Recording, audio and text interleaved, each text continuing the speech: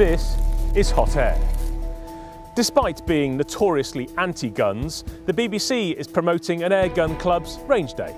Redditch and District Air Rifle League is using the BBC Things to Do website to publicise its not-for-profit range days at Solihull College.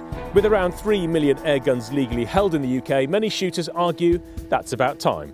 If your airgun club is planning a similar event and want to benefit from a bit of BBC marketing, sign up at bbc.co.uk/things-to-do/activity maker. Scotland's Justice Secretary Kenny MacAskill has renewed his pledge to licence Scotland's airguns. There are some 60,000 licensed gun owners in Scotland, and some commentators doubt the police's ability to make another 440,000 home visits. The British government has renewed its campaign against squirrels in the recent Queen's speech. The European Squirrel Initiative welcomes the new bill to allow for a species control order to control invasive non-native species. The ESI campaigns for a more robust approach to grey squirrel control, and it says that this legislation is a step in the right direction. Now, the latest in the world list of people who should not own an airgun.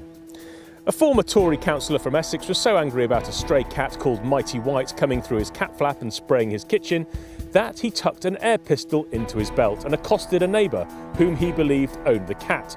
Mr. Buckmaster was handed a 9-month prison sentence, suspended for 2 years and ordered to carry out 150 hours of unpaid work. A local couple adopted Mighty White.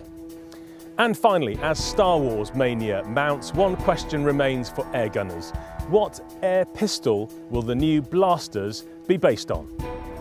Han Solo, also known as actor Harrison Ford, was recently hospitalised when the Millennium Falcon's door fell on him. He's here pictured with a blaster made from a modified airsoft Mauser-style pistol.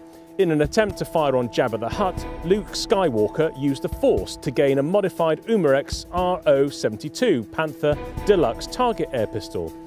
A disguised Lando Calrissian carries the same air pistol, and Han Solo, half-blinded at the time, comes to Lando's aid with the Umarex, with a quick shot to the Sarlacc tentacle wrapped around his leg. As soon as we find out which blasters are being used, we'll let you know. You are now up to date with HotAir, aiming for accuracy, targeting the truth.